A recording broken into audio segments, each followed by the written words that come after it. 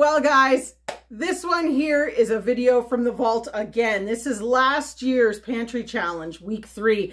And I have to put a little blurb at the beginning of this because it is hilarious when I go through these ones from last year because I'm repeating the same stuff again this year. Not necessarily the same recipes or the exact same language, but it's funny how I'm going through the same problems. The freezer's full, more sheep getting butchered, and all of our favorites are all carbs, and now we're not. It makes me miss them, I have to say it. But anyways, I hope that you enjoy this one as well. Even though it is last year's, it was a great Pantry Challenge week, and yeah, we'll see you on the next one. It's the 3rd week of January, and we are still eating out of the pantry. So this week for the Pantry Challenge, we are going to be tackling some of our favorite recipes. Now that, of course, is not actually tackling because these are go-tos that we eat all the time. From sourdough pancakes all the way to spaghetti and whatever else we happen to throw in there. We want to keep it fresh and keep you surprised.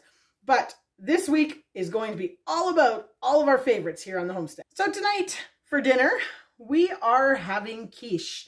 You saw us make this quiche in the first week of the challenge, and it's been in the freezer. So we've got that out and we've defrosted it. But that's not our favorite for tonight. What we're going to have with our quiche involves using our Canada crookneck squash and my wonderful air fryer. And we're going to make fries for a side dish with our quiche. Now this is quite the go-to for us. The kids love squash fries. If you don't have Canada crookneck, butternut squash also works just as well. All right, so there are our fries spread out. I'm actually using parchment paper this time because I do find it does make a difference from doing it right on the cookie sheet. But I didn't go into too much detail about this in this video because we do have a recipe video for this, which I will link above. So definitely check it out if you want to give that a try because these are amazing fries. But we have the air fryer button set on the oven and it's almost at 425. So we're going to get these in and they got to cook for 20 minutes and then turn it off and they sit for a little bit longer in there and then we're going to eat. So we'll bring it back when we try these out. I burnt them. Well, they're not really that burnt. They're just crispy or well done. But they're still going to taste amazing. And you can see there we've got our dip ready, which is just mayo with some Italian-style seasoning stirred in. So we're going to go and enjoy our quiche from the first week with our squash fries. All right, guys. Well, tonight we are making one of our ultimate favorite fun food. We are doing nachos with ground rabbit and refried beans. Now, as everybody knows, we save our beans as dry beans. So I have already kind of jumped ahead here and I've cooked these beans. Basically what I do is I boil them for a minute, then let them sit for an hour, drain them. Then I refill them with water and boil this again and then let it simmer for about another hour, depending on what I'm hoping to do with it. Now, refried beans, I wanted them as soft as possible. Some of these are a bit older, and to be honest, it's going to be pretty tough to mush them up. But we'll see how we get on here. First off, we're going to cook up our meat, and then we're going to put some homemade taco seasoning in there, and then we're going to compile all the rest of this. So from the pantry or freezer, I am using half an onion. I've got 1 cup of our frozen red peppers, salsa, and basically that's it kind of with the rabbit. Oh, and olives. We're going to be opening a jar of olives. We have about 5 or 6 jars of olives that have been kicking around for years. We do like black olives, but we don't use them very often. And then when you open a jar, you've got to use it because it doesn't keep forever. So anyways, we're going to splurge. We're going to open one. We're also going to be doing pizza later this week. So we figure we could always use the olives on that as well. So without any further ado, we're going to get started with cooking this, and I will bring you back when we've got it compiled so you can see just how tasty this is. So in the end, my beans were not going to mash up with just my potato masher. So I brought out the big guns and I used my little blender thingy. I just put a little bit of the reserve bean juice in there, and look at those beauties. Those are going to be so good in this meat with the seasoning. I'm so excited. So as you can see here, we've added in our refried beans. Well, they're frying now. I guess they're not refried yet, but they're refrying now. We're going to put some seasoning in there. Homemade taco seasoning. I like it flavorful, so we put in at least 2 tablespoons. Maybe even 3, but we'll see how it goes.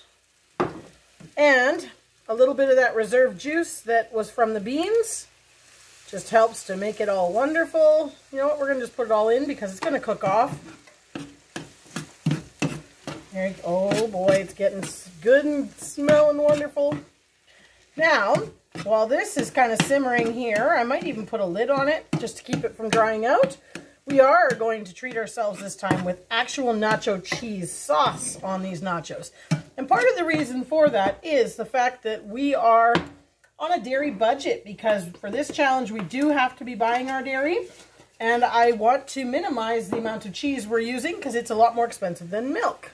We're going to be using 6 ounces of cheddar cheese, 2 tablespoons of our goose oil instead of butter, 2 tablespoons of flour just to kind of thicken it up. Then we're going to put 3/4 of a cup of milk in, get that heated, put our cheese in, and a little bit of cayenne pepper and chili powder. And then that's going to be our nacho stuff. And then we've got a little bit of cheese just to sprinkle on top. But, all right, so we have our meat, onions, peppers, and now we're just getting some cheese on there. Oh my, it's going to be so good. And we just got to get our olives on top. I like my olives to get a little bit crisped up, so that's why they're going on top.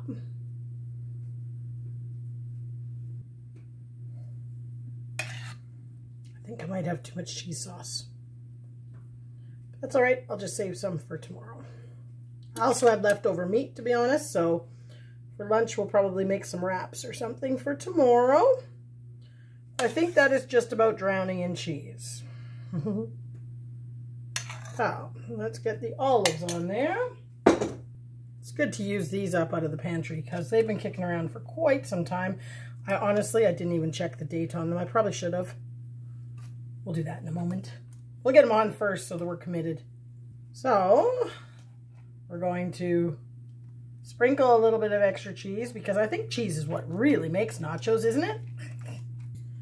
And last ingredient to go on this before it goes in for us is parsley. Cilantro would have been really, really nice, but to be honest, I did not get cilantro dried from the garden this year. It just got late and it got frosted and was no good. So parsley it will be, but it'll be just as good.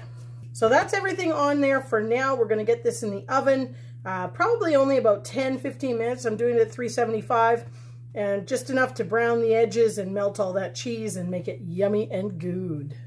All right, so we've taken it out of the oven. It's looking amazing. Next, we're just going to put our fermented salsa on top. I do have a recipe for this, which I will link above. Not really the right time of year to be making fermented salsa, but still. Might just leave a little extra on the side. And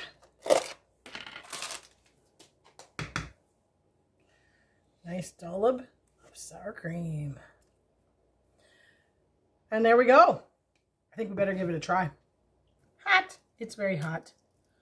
That's all right. There's sour cream.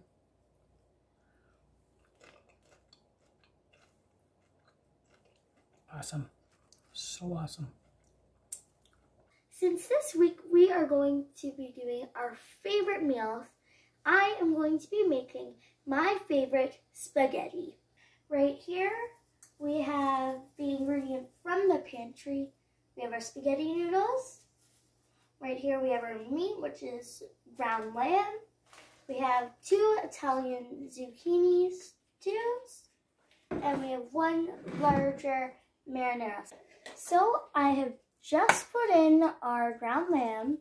As you can see, I'm just trying to mush this up quietly. So we don't put oil in since the ground lamb gives off so much oil already, so we don't need any. So it is almost time to put our next ingredient in, but I don't know if you can see this, but there, you know I said that the lamb gives off a lot of oil? There's a lot of oil in there already. So I am going to start with putting 1 of our Italian zucchinis in. Almost there. We did it. So now it's time for the next one, and hopefully it goes better. Much better. So we are now going to put in our marinara sauce. We like to put a little bit of water in it to just get all the stuff out of it, because if you can see, there's still a lot in there. So I am now putting them in. In we go. So I have to admit, we have a very special secret that we put in our spaghetti. We like to put our fenugreek. It doesn't have to be a lot, or it can be, if you like to taste the fenugreek. And it's mixing time. So before plating up dinner, I forgot one of the most important things. Cheese. Well, this is the final turnout. Now, how delicious does that look? Are you excited to try it? Yes, definitely. Well, we've already tried it. I know. That's why it's a favorite. Yes. Well, guys, we are back in the dungeon pantry here, and we just picked up 2 of our 4 sheep that we had butchered in January. We get 2 done each week. So we just picked up the 2 when we dropped off the next 2 sheep to be butchered this week. And it's a lot of meat. Even though we had it all done, deboned into ground and stewing, the only thing we kept as a roast were the tenderloins. It's a lot of meat. So I believe it's 126 pounds in total. That's a lot of meat. And as you know, I've been trying my hardest to get space in the freezer. I've been trying with this challenge to use up stuff, and it just doesn't seem to be making a dent very quickly. So let's take a look at what came and the space I have to work with. So you can see here, we are looking at a lot of meat. A lot of meat. This one right here was our one younger ram. Oh my goodness, I can't even lift it up. It was 36 pounds of meat that came from him, but the other one was a big boy, 88 pounds of meat. So, let's see what we're working with in the freezer. It's not going to be pretty. So, that's what we're working with. And the other freezer is super full. I tried to organize this yesterday a little bit, knowing that we were picking up the meat today. I moved all the fruit and stuff to this side. And then down here is, okay, this is still fruit, yes. But what we have down here is the lamb that we have left from when we got them butchered in August. So I want to get all that out so I can put the newer stuff on the bottom. And then we'll see. As you can see, there's still 1 pack of bones there. I did take out the other pack to make some broth today. But I wasn't anticipating that they would give us all the bones again. I didn't ask for them this time, but they did. And of course, I don't want to waste anything. So, we're going to empty this out and see how much we can get in here. All right, so I managed to get everything in there, just except for all the bones. So lucky enough for us, right now it's cold outside, so we're going to put these in a Rubbermaid tote in the porch, and I'm going to be making broth like nobody's business and getting it canned up, and that's what we're going to do. I may end up next week asking them not for the bones, because as you can see, freezer space is so at a premium, and if it's the same amount of meat coming again next week, we might be in trouble. We may be going shopping. We may take all the money we've saved on this pantry challenge to go buy a new freezer. But what I had brought home this week is in the freezer now. I did set aside 7 pounds of stewing lamb, which we're going to make some lamb stew and pressure can that. At least that kind of freed up a little bit of space, like I said. So lamb broth, lamb stew. We're going to be making some chili. I think there's a lot of lamb products that are coming in the next bit that have to get into jars and out of my freezer. All right, so tonight in our favorites, we're making pizza. It's going to be goose meat pizza. Some of that goose meat that we'd already cooked and put away in the freezer, I've just kind of marinated that in some barbecue sauce. And then we're going to have red onions from the pantry, peppers from the freezer. You'll start to notice this is why we put a lot of peppers in the freezer, because we really love peppers here. And homemade pizza sauce, which I did a recipe video on. I'll link it above. So we're going to, without any further ado, get going on this. Pizza dough, very, very simple recipe. I love this recipe. It is 1.5 cups of warm water 1.5 teaspoons of instant yeast, 1.5 teaspoons of sugar. Let that sit for a few minutes.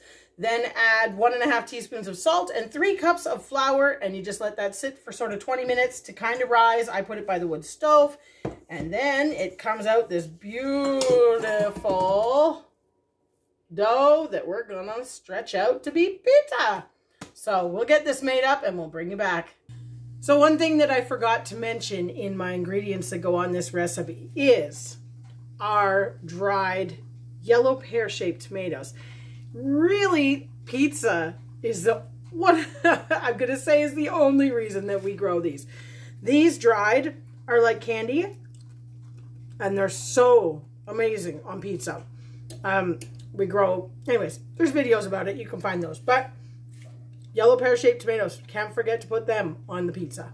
And we're also gonna throw on a few of olives on mine and Chris's half from the other day, those leftover ones from the what did we make that had the olives? Oh, the nachos.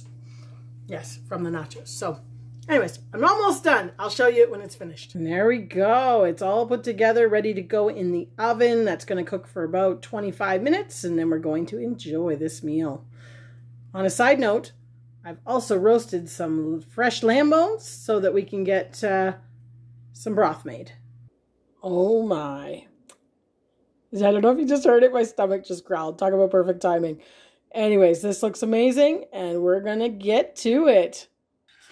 Well, next on our favorites is going to be sourdough pancakes. Today is a snow day, or I guess I should say an ice day for the kids, so they're not at school, so we're having pancakes for lunch. Sometimes during the week, it's a little bit more long-winded to make those pancakes when we're in a hurry to get on the bus.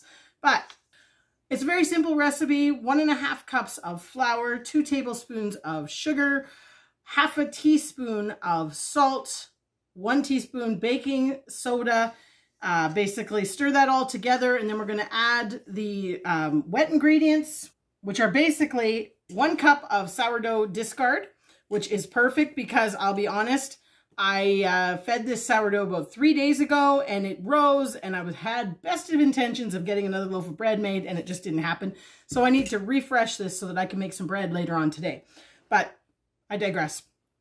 1 cup of sourdough discard, 1.5 cups of milk, 3 tablespoons of either butter or oil. I'm actually going to be, as I have already throughout most of these videos, using our goose oil / lard, and 1 goose egg. Now, if you don't have goose eggs, obviously you can replace those with 2 large chicken eggs or 3 medium. But I find that the goose eggs work amazing for these pancakes, so it's a good reason, and I have 4 left to use up before they kind of go bad. So that's it. Basically mix it all together, and then the last ingredient I'm going to add is baking powder. 2 teaspoons baking powder, but don't add that until right when you're ready to get them into the frying pans. I even turn my pans on so that they're hot and ready to go, so that it just is starting to rise as I'm starting to make them.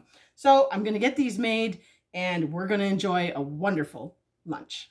And there we have it, a mountain of pancakes and our homemade apple maple syrup. Now, we will put links for both those recipes actually above, because we've done both of them as videos. So give it a try. It's worth it. Well, tonight for dinner, it's just Chris and I, and we're having one of our favorite meals that could be breakfast, lunch, dinner. It really doesn't matter. We are having our lamb breakfast sausage patties. So we're kind of basically making egg McMuffins with the lamb, our own eggs, and splurging on the cheese. And one of the things that I have to open a new jar, which I don't have very many, but we definitely require them for this meal, is our roasted red peppers canned. So we've got all that, and we're frying up some of our potatoes for like those nice yummy shredded hash browns. So this is kind of a comfort meal almost. I mean, this is something that we can pull out of the hat when we need something quick. We love this meal, and it's so great to use up stuff that we produce on the farm. But I'm going to get this made, and we're going to sit down and enjoy a nice quiet night without any children. Well, all I have to say is dinner is going to be tasty. There it is. 2 egg McMuffins with a little bit of hash browns. Well, we are fast approaching the end of week 3 of the Pantry Challenge, and for our final meal, we are going to once again be using squash. Now, on those fries that you saw at the beginning of the week, we had stored a little bit of leftover squash in the fridge, and I have added one more, and we're going to be making some yummy crepes filled with a squash cheese mixture. We actually have a video on this recipe, which I will link above right now. And it's one of our favorites around here. Uses stuff that we have in the pantry because it's crepes. It uses extra eggs as opposed to things like pancakes and stuff like that. But we're going to get these squash ready and get them in the oven. So you can see here, I've got my squash cut in half. Basically, we're just going to be roasting those. This one didn't go so well. I was not very precise, but I'm sure it will work just fine. And basically all I do is just put a little bit of olive oil in one of these, kind of rub it around, move to the next one, take some of it with me. And then we're going to roast these at 375 for about 40 minutes. I do suggest watching them, but you really can't overcook them. They'll just sort of caramelize with the part that stays on the parchment there. As you can see, I do reuse parchment, especially for something like this. I believe this parchment had sausage rolls on it before, and I just keep it in the pantry shelf there so that when I do something like this, I can reuse an old piece rather than breaking out a new one. Conserving, right?